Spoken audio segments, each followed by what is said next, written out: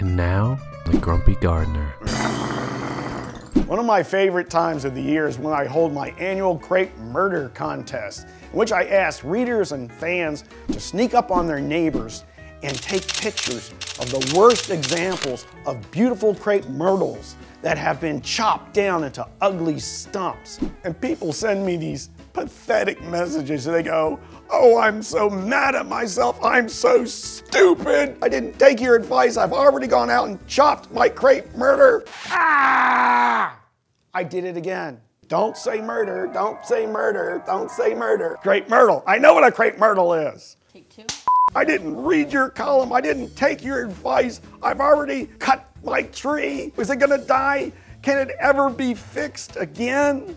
And the answer is yes. Write this down because I don't want to have to talk about this again. When people chop their crepe myrtles, they cut them in one of two ways. One, they take a chainsaw out and they make a nice clean cut through the trunk, leaving a level top. Or the second way is they cut it back, all the branches to the same point on the trunk, so you get this real ugly fisted knob on the end.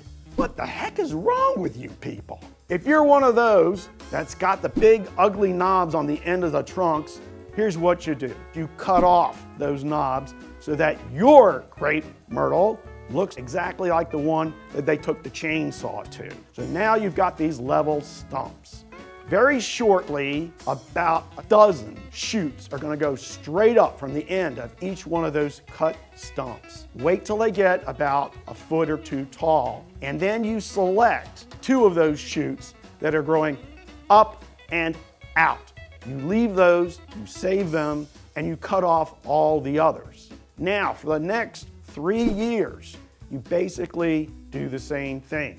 If any of those shoots that you saved start sending a side branch out towards the center of the plant, you cut it off too. Because what you're trying to do is get a crepe myrtle that is a vase shape with a kind of an open center.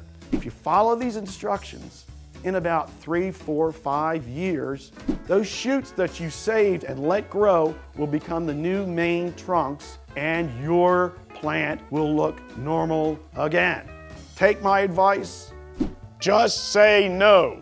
Don't murder your crepe myrtles.